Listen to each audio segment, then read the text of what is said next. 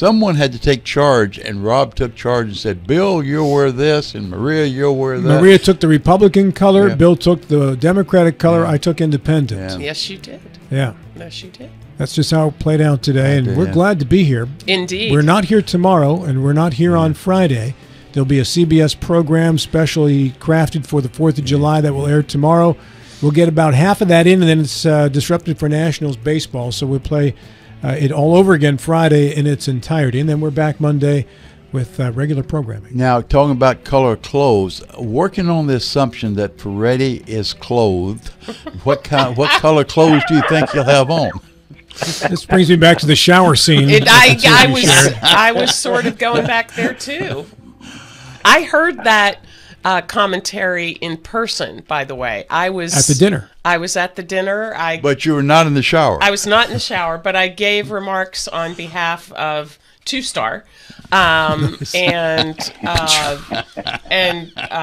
just was sort of awed at the response by the audience that evening. So, Joe, and that's an interesting story because I was supposed to co-host that with you that night, but my son's surgery ended up taking the better part of the entire day. I think we were there at 5 or 6 in the morning at the hospital. I think we were supposed to be done by noon or 1.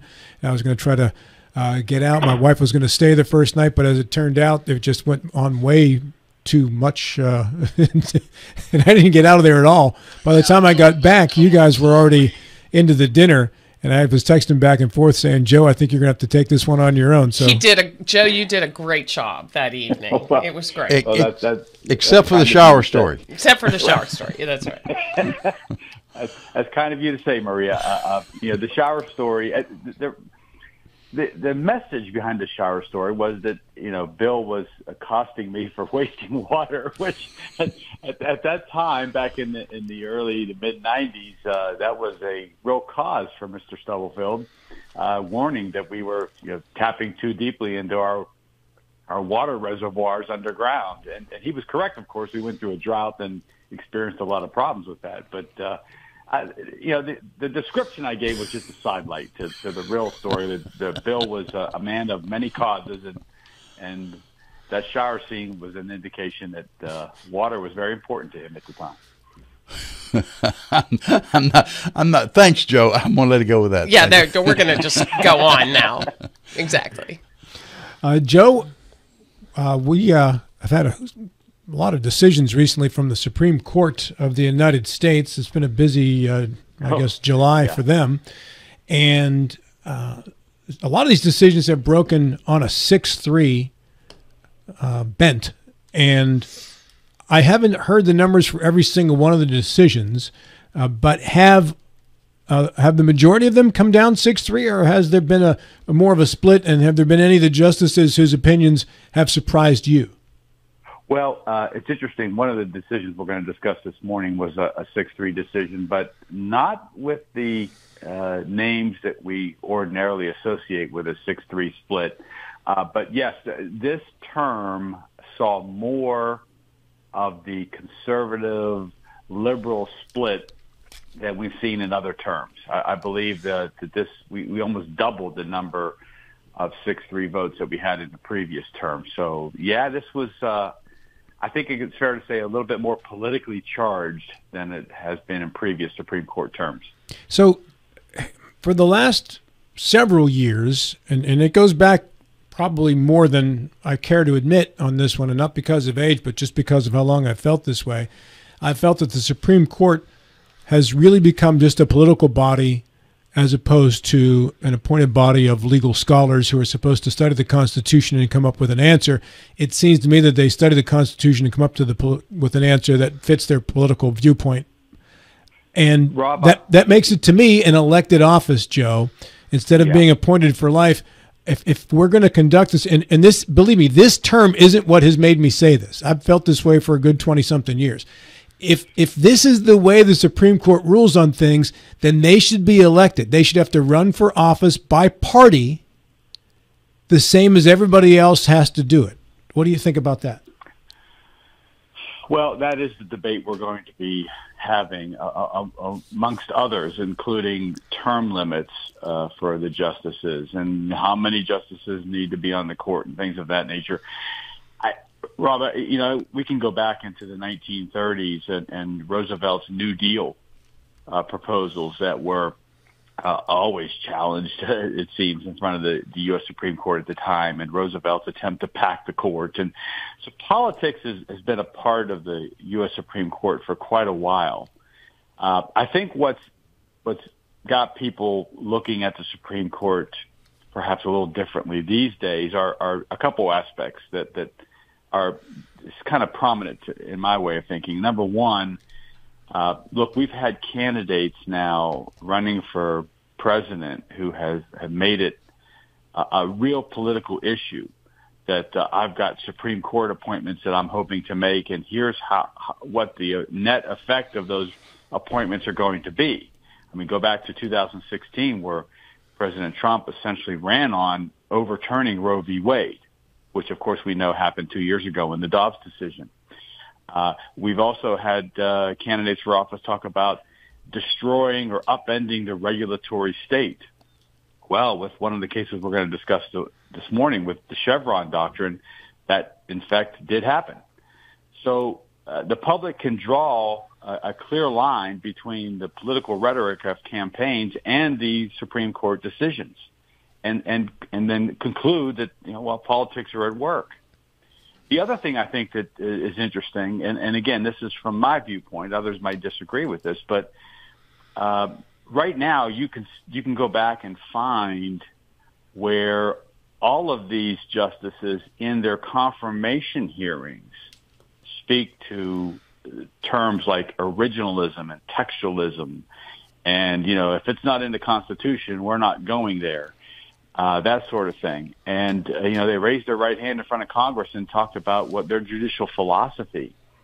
Well, in this decision that we're going to talk about in Trump versus United States, they've created an immunity out of whole cloth.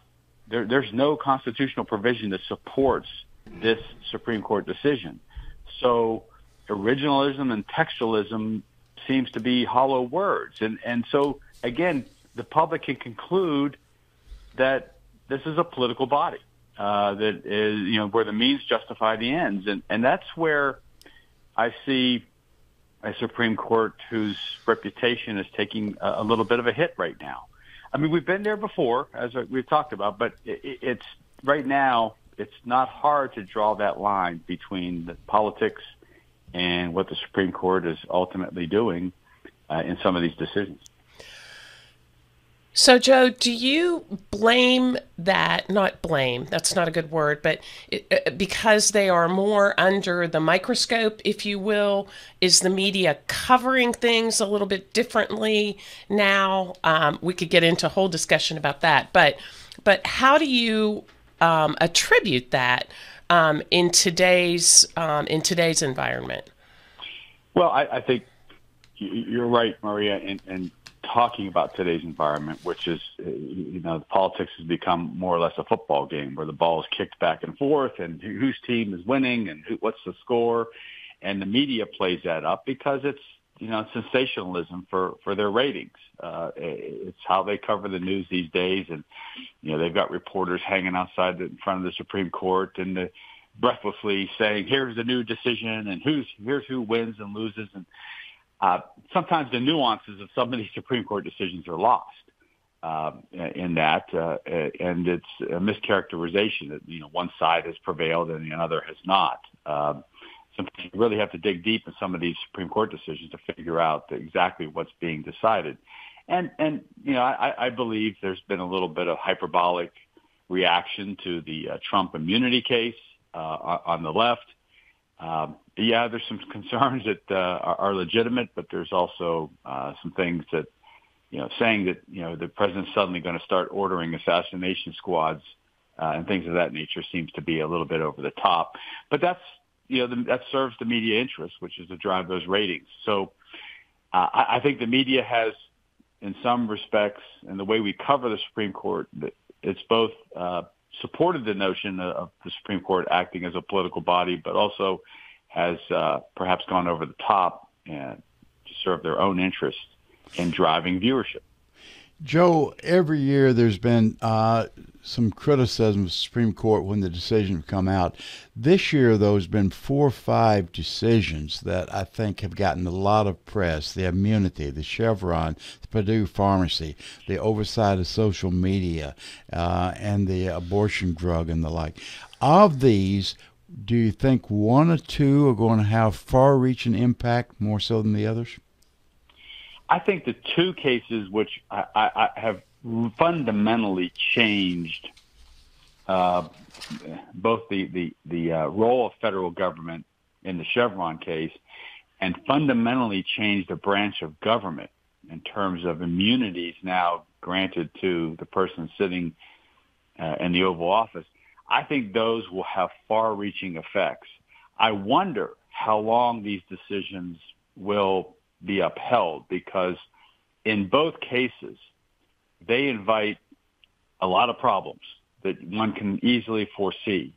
In the Chevron doctrine case, it's if you're against federal regulation, and of course many people are, because we know that the feds oftentimes are guilty of overreach. But if you look at the alternatives, how are we going to resolve many of the issues that come up in federal regulation? And I'll give you one example. We just learned last week that pasteurizing cow's milk at 161 degrees for 15 seconds kills bird flu. So that the risk of spreading bird flu through animal products or byproducts can be lessened if we undergo that process. Now, do you think Congress and the courts are going to have the nimbleness to sit down and say, okay, this is a new regulation that we have to have now. Cow's milk has to be pasteurized at that temperature for that length of time. We know the federal regulators can do that. They have the scientists and they have the background to institute such rules. But can we rely on Congress and the courts to do that, or have the oversight necessary to make sure that, in that case, the FDA is not overreaching on a product like milk? It's those kinds of specifics that you'll wonder if we are going to have the ability to do the regulations necessary to protect the health of society going forward. And so I think that the lack of Chevron deference now that the court has deemed appropriate is going to be a workable solution down the road. And you can see the same thing with presidential immunity and all the things that we can get into there. So I think those 2 decisions, Bill, are going to be the most impactful, and I wonder if they're going to stand the test of time. Yeah, and I agree with you with those 2. I especially agree with Chevron. What has happened is they're shifting the logic from a scientific basis to a non-scientific basis, either in the court system, which are rarely made up of scientific professionals, or Congress, which has talents, but they're not scientific. All the agencies through time have assembled a group of experts that know that subject much better than anyone else. Now that's been lost. Well, I think you could argue, Bill, that then it sort of speaks to that whole political piece of everything and how it's just been infused into every branch, into everything. I sound like a wild conspiracy theorist here, but gosh, look at this, Anyway, go ahead, Joe. Well, sorry. What motivated the case, Loper Bright versus Raimondo, Gina Raimondo, who's the Secretary of Commerce. What motivated that case was fishermen up in the Northeast, in the Atlantic. They had to have monitors on their boats when they went out fishing for certain species of fish. And the fishermen were forced to pay for those monitors, those federal regulators, if you will, on their boats. Now, the regulators were there to make sure that certain species of fish weren't being overfished, which, we all have an interest in that, I would think. But yet the surcharge that the fishermen had to pay for having those monitors on their boats was 20% of their revenue. And so the fishermen, that's where the dispute originated, was they don't want to have to pay that. And then that case eventually morphed into a real, I guess, review of the regulatory scheme as a whole in this country, and that's how the Chevron doctrine came to be the central focus of the case. There's a lot of folks who I'm sure are really disabused with the notion that the federal government can come in, regulate you, and charge you for those services. But there's been, I'm sure, many examples of government overreach. In fact, when you have Patrick Morrissey on, he'll cite you chapter and verse about that. But bottom line is, I thought it still was a scheme that was workable. Maybe Congress needed to go in and fix things and make sure that government agencies weren't running amok. But to just throw the baby with the bathwater and say, now we're going to let the courts and Congress really decide what ambiguous regulations mean and fill in the gaps where Congress has not spoken to certain regulations, seems to be an overreach to the other extreme. I was having this discussion with my wife, who works for the FDA, and there was an article that was released yesterday that I was reading that talked about the effects down the line with prescription drugs and such with the Chevron doctrine. And the FDA is a prime example of, you've got doctors and scientists who work on what the regulations are, and they go through their system in terms of getting those regulations implemented. And you can throw a lot of those out the door now, because this can negate a lot of that. And it talked about how right now it's a fairly universal regulation in regards to medicines and prescription drugs across the country. But all that can now become on a state-by-state basis in terms of what drugs are approved for what use in which particular states, which is something we really haven't dealt with previously in our lifetimes. Now, I think probably go back 150 years, that's probably the case. But it changes the way, when you think about this, you think about, okay, well, we're sticking it to the EPA. Yeah, all right, way to go. We stuck it to the EPA. But this isn't just about the EPA. It's everybody. This is about everything. And the example my wife gave me yesterday or the day before was that there are certain drugs that are approved for adults, but over time you find out that they can actually be used for children. But if the drug is specific to adults, the overturning of Chevron could remove that use of the medication for children. And then it has to go back to Congress to tighten the law, the rule, the remedy, whatever, in terms of how that use can be played out. And if you think about how dysfunctional Congress is right now, to try to get anything done, to get two parties to agree to pass anything right now, think about the impossibility of that if you're trying to do something on a very quick turnaround, like getting medication to a child who needs it. Yeah. Joe used the example of the fishing in the Northeast. There's a lot more to that story. When the Magnuson Act was repealed, it kicked out all the foreign fishermen. The Portuguese had been fishing for dogfish, which also fed upon flounder. The flounder industry, the bottom fishing industry, was about to collapse in the U.S.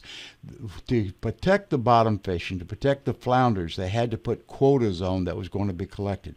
The fishermen were ignoring the quotas, and the National Marine Fisheries Service had one of two options. They could hire other people to go out and monitor every vessel, or they could put cameras on it. Now, the big difference is who paid for the cameras. That's where you may want to say the overreach. But the overreach was there to protect the fishing, which now is a healthy fishing in the Northeast. It would not have been without the provisions that have been put in place. Yeah, and Joe, go ahead, Joe.